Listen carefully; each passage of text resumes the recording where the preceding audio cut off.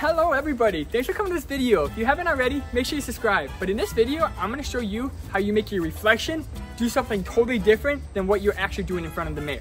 And how you're gonna do this is you're actually gonna record two videos, one for what the reflection's gonna see and one for what you're actually doing. So let's get started. Okay, when you're recording this video, you gotta make sure that your hand or no part of you goes over the mirror because it'll mess up the video. So I'm gonna record the first part, which is gonna be me and not the reflection. Here's video number 2, which is gonna be what the mirror sees. There we go.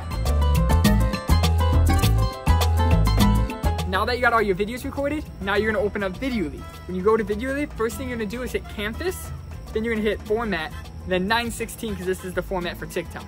After this, you're gonna go to Mixer, you're gonna insert your first clip, then you're gonna insert your second clip. After this, you're gonna drag it till it fits the size. Then you're gonna hit Mask, and you're gonna go to the rectangle. When you go to the rectangle, you're gonna put the rectangle over the mirror and then hit invert.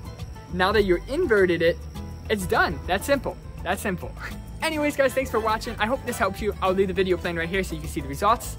And yeah, enjoy it. And if you haven't already, make sure you subscribe, guys. I'll see you in the next one. Bye.